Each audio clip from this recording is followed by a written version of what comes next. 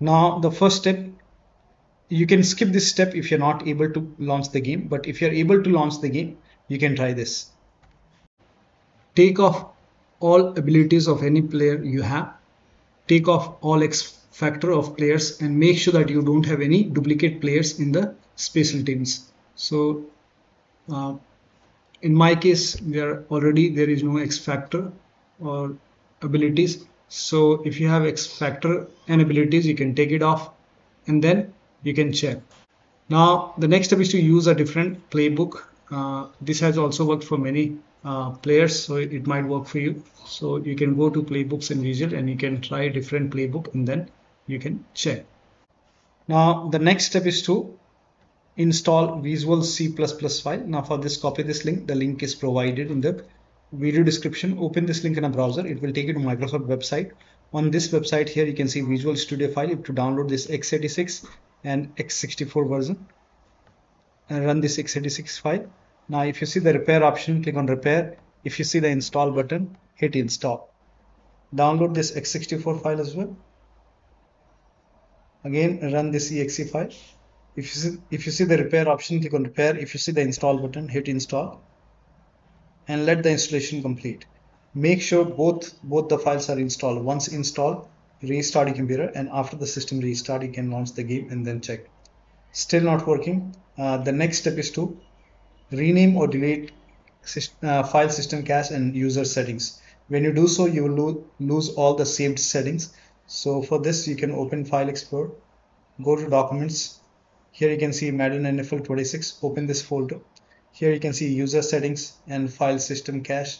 Make a right click and you can delete it. Once it is deleted, now you can launch the game and then check. Still not working. The next step is to repair EA AntiCheat. To repair EA AntiCheat, go to the game installation folder, click on the game and then click on view properties and then click on open folder. This will take you to the game installation folder. If you have the game on Steam, I don't have the game on Steam, I have the game on EA app, so I've just added it from the EA app. So make a right click on the game and then click on browse local files, and then once it will take you to the game installation folder. Now open the installer folder, open EA AntiCheat folder. Here you can see EA AntiCheat installer. Make a right click on run as administrator, click on yes to allow. You will see the repair option, click on repair and you have to select the game folder. So click on OK, and then wherever the game is installed, in my case the game is installed over here. If the game is installed in C drive on Steam, then go to C drive, program files x86, then Steam apps common, then open the game folder and then you have to select this the game folder. You have to select Madden NFL 26 and then click on select folder and let the repair complete.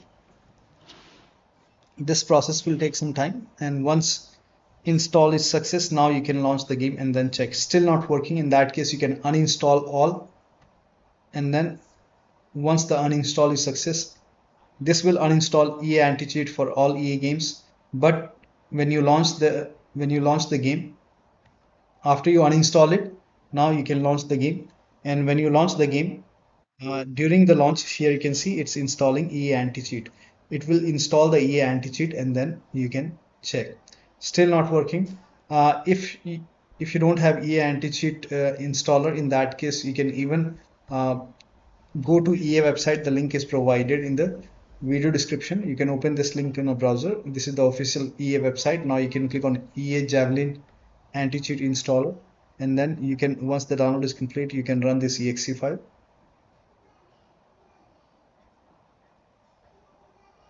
and repeat the same process.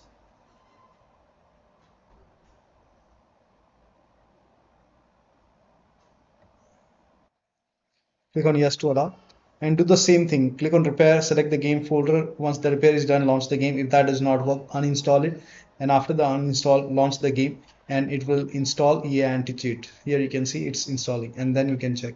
Still not working. The next step is to try DX11 or DX12 the launch option. So if you have the game on Steam, make a right click on the game, select properties, and in the launch option over here type in -DX11, and now you can launch the game and then check. If that does not work, you can even try -DX12.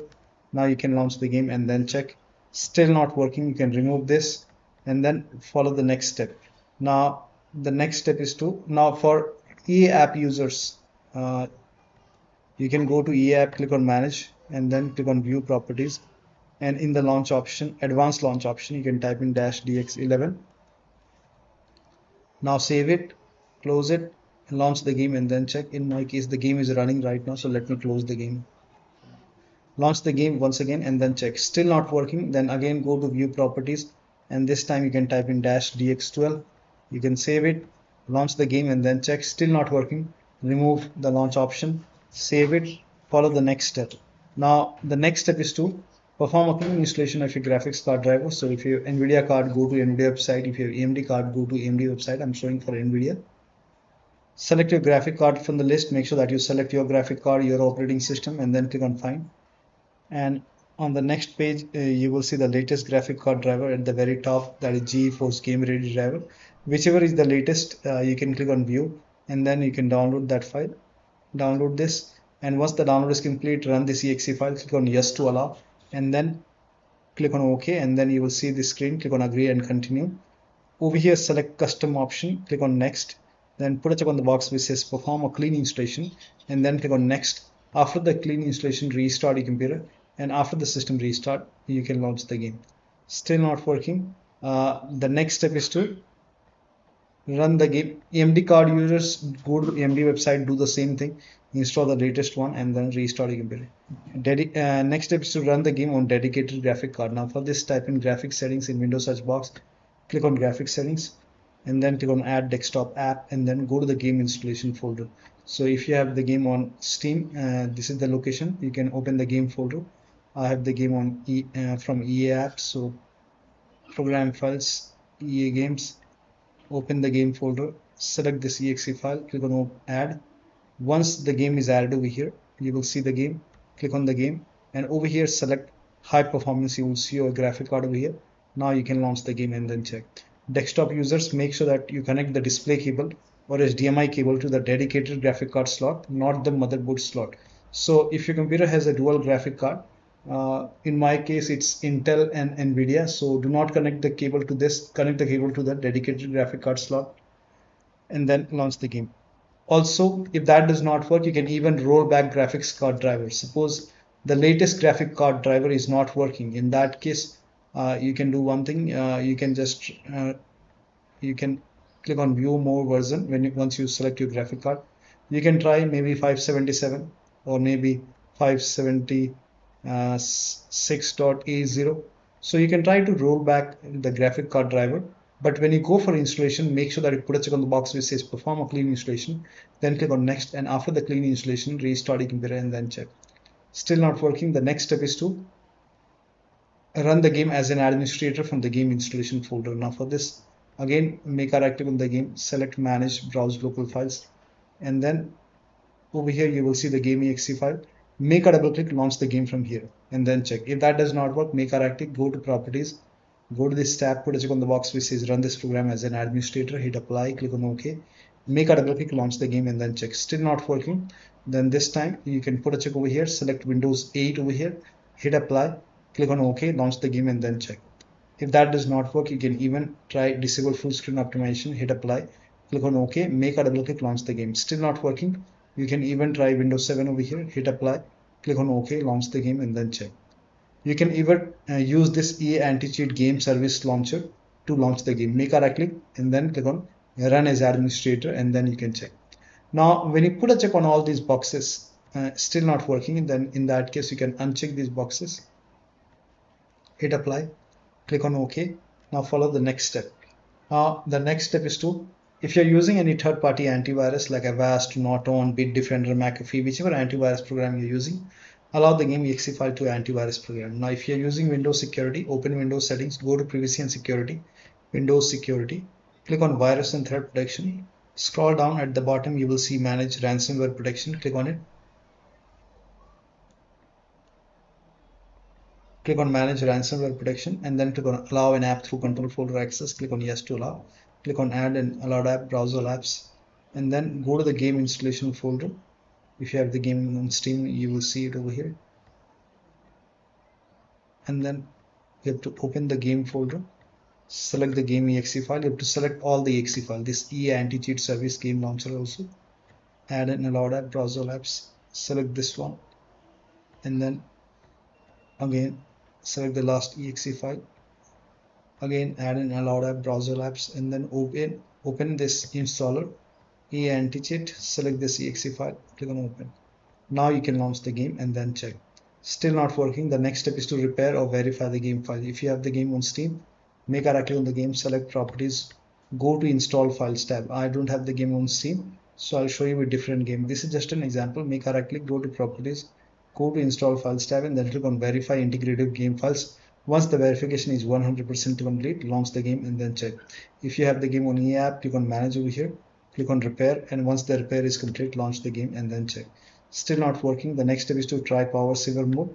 Now for this, type in control panel in Windows search box and then click on control panel over here, and then go to hardware and sound, go to power options. Now in my case I have only one balanced option. In your case you might see this power saver. Select power saver, launch the game and then check. You can even go for balance or high performance. Check which one is working fine for you. First of all, try power saver and then you can launch the game. Still not working. The next step is to increase the virtual memory. Now for this, type in view advanced system settings in Windows search box, click on it, and then go to under advanced, click on the first settings, advanced over here, click on change over here, and then uncheck this box, select your drive where the game is installed, then select custom size over here. For initial size, you can try this. If that does not work, you can always revert back the changes. For this, initial size is 1.5 into total RAM. You can open Windows settings and check how much RAM you have. You can go to system, you can go to above, and in my case it's 16 gigabyte. So you can have to convert this 16 as per me. You have to calculate as per your RAM. So for me it's 16 gigabyte. So I have to convert 16 gigabyte to megabyte. So 16 multiplied 1024, that is megabyte in megabyte. Total RAM multiplied 1.5 is initial size, that is 24576. 24576. And then for maximum size is total RAM multiplied 3. Total RAM is 16 gigabyte multiplied 1024, that is megabyte, multiplied 3, that is 49152 as per my RAM. 49152. And then you have to click on set, OK, apply, OK. Now you can launch the game and then check. You can restart your computer and then launch the game. If that does not work, again type in view advanced system settings, and this time click on first settings, advanced tab, change. This time select system manage size and then click on set, click on OK, click on OK, and then apply, OK, OK, restart your computer. After the system restart, launch the game. If that does not work, revert to default. Default is settings, advanced, change, put a check over here, the way it was before. Now you can restart your computer and then launch the game. Next step is to update Windows to the latest version. For this, open Windows settings, go to Windows Update or Update and Security, and then click on check for update. Once all the updates are installed over here, then restart your computer. And after the system restart, launch the game. If that does not work, then update the BIOS. So go to your system manufacturer website, select your model number, and then update the BIOS. In case of laptop, make sure battery is more than 10% and the AC adapter is connected to the computer when you update the system BIOS, and then you can check. Next step is to install DirectX file. Now for this, you can go to Microsoft website. The link is provided in the video description. Over here you will see DirectX file. Click on download and then run this exe file. Click on yes to allow.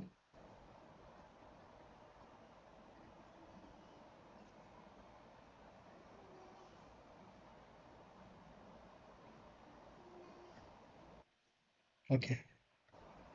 Now click on accept, next, uncheck this install Bing bar, next, and let it complete. Once the download, once it is complete, you will see finish option. After finish, restart your computer and then launch the game. Still not working. The next step is to, now this is important. So if you have daemon tools running, You can make a right click in the start menu and then go to task manager.